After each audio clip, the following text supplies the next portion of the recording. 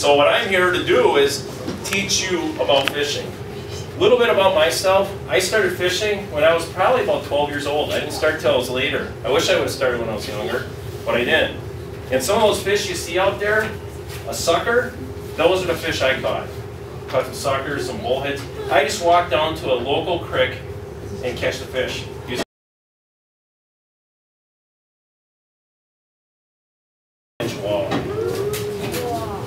And believe it or not, those two walleyes were caught within 5 minutes of each other.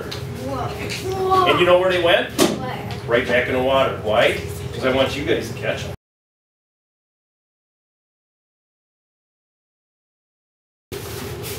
One thing when we do life preservers, you want to make sure that you clip everything. You see that?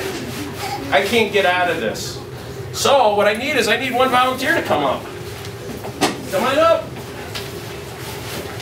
What I want to do is, there's a couple different types of life preservers. You got the nice basic one, and then you got one that you can just zip and clip. This one. And that we're going to talk about afterwards. What's the type 5 life preserver? Yeah, so this is a type 1. So what we want to do is we want to make sure that we tighten everything up. This goes around.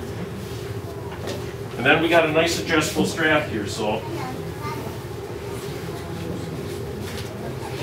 Okay, so we're going to come over here. We're going to clip this. Then we want to make sure it's tight. Okay? So that's what. So this will help you when you're in the water. Some facts for the parents. If a youth is on a boat, if they're 13 and under, you must wear one of these. It's the law.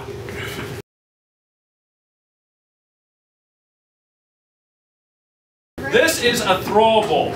So if you guys go in a boat on the water, you must have this on board. Yeah, if someone falls now what I want to teach you kids about is you could save somebody's life.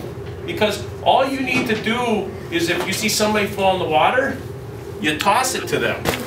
Okay? And what he's going to do then is he's going to grab it, and then what you're going to do is you put your 2 arms in here, and you float. Okay? Yeah, but you got to kick. One thing I want you to make sure is, don't do what you would do if you're going to school. Don't do it this way like a backpack, because this will stay underwater. You go boom.